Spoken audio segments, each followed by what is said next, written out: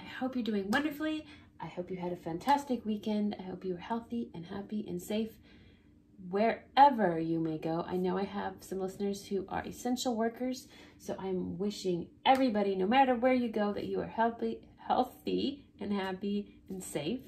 And hopefully this week will bring us some amazing, wonderful news, not only for you personally, but for all of us.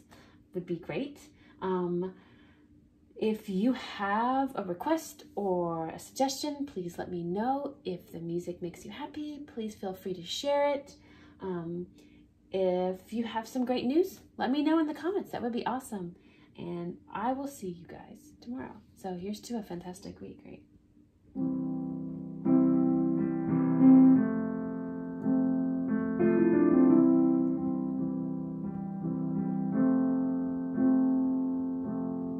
I kind of like the thought you're an ice cream cone that I have yet to lick. I like the thought that you're an apple that I have yet to pick. But though I'm loving all the sweet anticipation, I'm ready for you to exceed my expectations.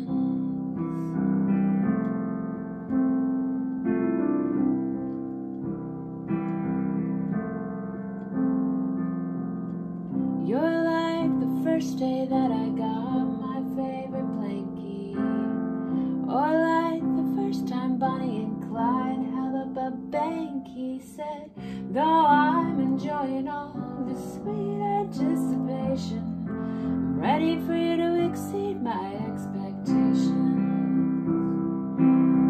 And there's a line of thought says Christmas Eve much better than Christmas Day. It's so much better before all the secrets are given away. But though I'm all for the night before and stockings yet unscented,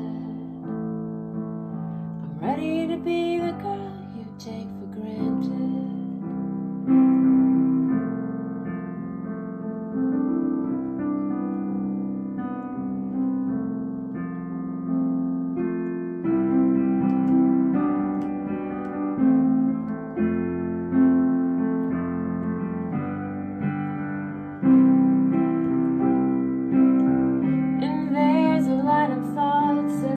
Smells much better than it tastes, and the way they talk, you think the rest of the cup just goes to waste. But though I'm all for lighting coffee-scented candles, should I choose to, I'm ready to be the girl that you get used to.